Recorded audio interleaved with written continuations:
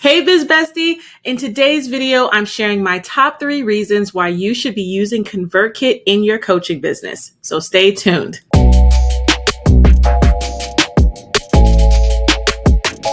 In case we haven't met yet, I'm Chada Johnson, and I'm a tech strategist helping non-techie coaches just like you to ditch the tech overwhelm so you can get more clients with ease. On this channel, I'm teaching you all about how to choose and use the behind-the-scenes tech that goes along with having a successful online coaching business. So if that sounds like what you need, be sure to subscribe so you don't miss any of my future videos that I post every Thursday. So let's get into it. Reasons why you should be using ConvertKit. Reason number 1, it's super user-friendly. It's a really powerful tool, ConvertKit, but the way that they have designed it makes it very easy to navigate and to understand how everything works. So when you log in, it's super easy to figure out how to create an email broadcast or to set up a custom automation. I love this because once you sign up, it's not going to take you days and days to figure out how to get going. You can really hit the ground running right away with something or with sending out your email newsletters or sending out a new campaign. Reason number 2 is it's easy to create sequences. Sequences are really a secret weapon when it comes to email automation and nurturing your list on autopilot. A sequence is a series of emails that you set up to be sent automatically at specific time intervals once someone has joined your list or taken some sort of action. So for example, you can set up a welcome email sequence that consists of, let's say, 5 emails. So when someone subscribes to your list, you can set up an automation so they can automatically be added to that sequence. So they get those emails over a period of time, let's say every 2 days. So during that sequence, when they're getting sent those emails every couple days, you're providing value, you're establishing yourself as an authority in your coaching niche, and then you're inviting them to become a client.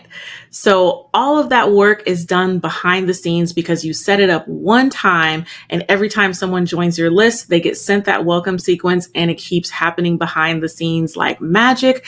And all of a sudden you're getting all of these clients because you've been consistently pitching as people get onto your email list. Pretty much all email service providers have the ability to create automations, but they can be a little clunky looking. So ConvertKit offers a visual automation feature or a visual automation builder. So it's super clear what you're setting up.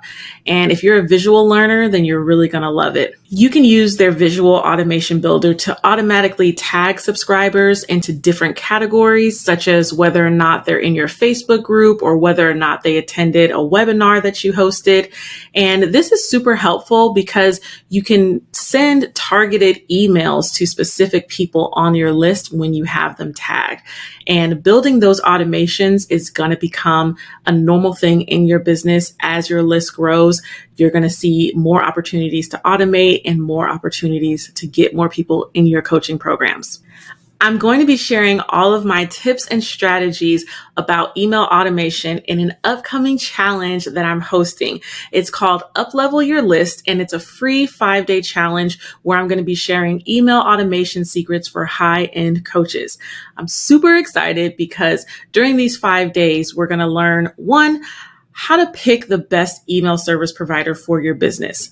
Obviously, you know I love ConvertKit, but we're going to talk about a couple options, and regardless of what email service provider you choose, the tips and strategies that I'm going to share with you will apply. On day 2, we're going to talk about the top 7 strategies to build your list. So if you've been struggling with coming up with how to even get people to sign up for your list, then I'm going to share 7 awesome strategies with you so you don't have to worry about it anymore. On the 3rd day, I'm going to be talking about the number 1 mistake that new coaches make and how to avoid it. And then on the 4th day, we're going to talk about how to build an email funnel so you don't lose any leads. And finally, on the 5th day, we're going to talk about how to create an email newsletter publishing calendar so that you can avoid burnout. Because I know even thinking about building an email list probably sounds daunting and overwhelming. And then actually sending things to that email list is a whole other ball game. So we're going to make sure that you leave this challenge with a game plan so you can feel set up for success when it comes to email automation and email marketing. It's going to be October 4th through 8th, which is a Monday through Friday. And I'm going to be going live each day in an exclusive Facebook group at 12 o'clock Pacific time.